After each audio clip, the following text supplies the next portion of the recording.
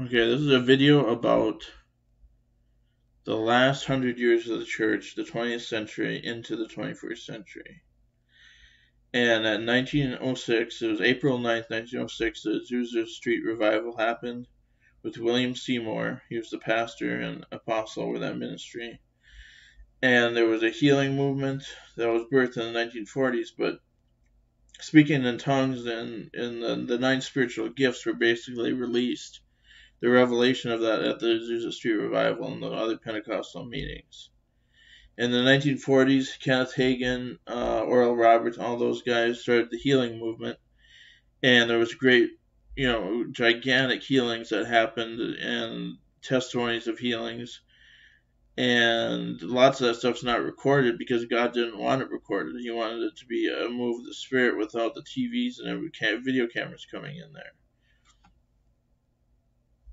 And then in the 1970s, there was the Charismatic Renewal, the Jesus Movement, where the denominational churches received the baptism of the Holy Spirit. And the youth movement was the Jesus Movement with Keith Green and all the other musicians. There was Lonnie Frisbee, who died of AIDS. She backslid.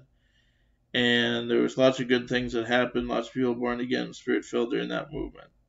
During the 1980s, 1990s, the prophetic apostolic movement happened, where the fivefold ministry was revealed with the apostles and prophets.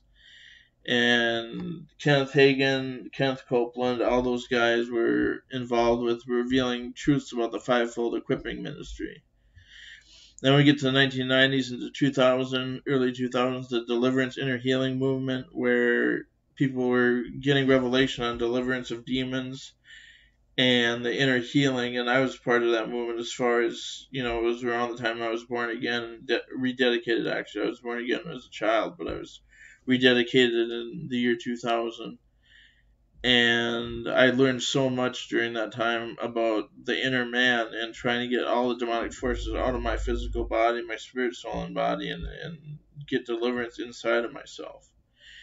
And then the Plumline movement happened with Arthur Burk, and Arthur Burke's basically the guy that got me started on my revelation from 2009 onward. And his movement started with the Redemptive Gifts teaching in 2001. It was released, and it changed church history, but it's very underground. Not too many Christians know about it. And then the Intercessors movement, where there were so many prayer gatherings and prayer movements, the IHOP movement of 24-hour prayer and intercession. And in between the ending of the Plumline peak of that ministry and the Intercessors peak, the Dreams, Visions, and Prophecies movement, which wasn't necessarily a movement, but the dreams and visions increased like crazy, and people started having dreams and visions every night, just about. And the spirit realm became more active, the activation of the spirit realm. And then from 2010 to 2021, in 2010 I came up with Kingdom Shape Theology, which is part of the Redemptive Gifts teaching that I added to it. And from 2011 to 2015, there was the Christian Civil War I prophesied about, where the doctrinal arguments just became insane, where the Hebrew Roots movement started, and doctrinal arguments were just going back and forth. A lot of people left churches in offense, and the tithes and offerings basically stopped around 2010, 2009, 2008 because of the Great Recession. And in 2014, God gave me a dream where he said, start tithing again. You're going to need to be tithing for the breakthrough of finances that you're going to have and everything. And I started tithing again.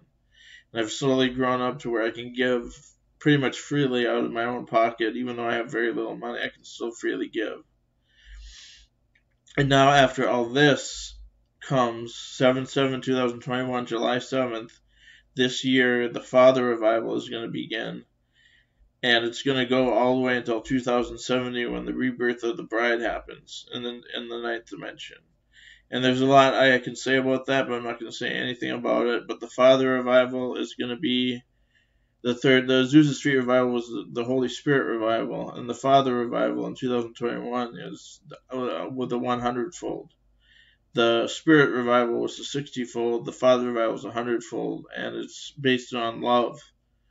The homosexuals are going to be reached, the Satanists are going to be reached, the Muslims are going to be reached, all these people groups that are fighting against the gospel are going to be reached to the Father revival, and many of them become great Christians.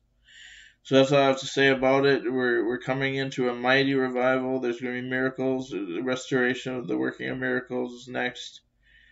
Tongues came first, then healing, then prophecy, dreams and visions, and now the working of miracles. And this is going to be an awesome time.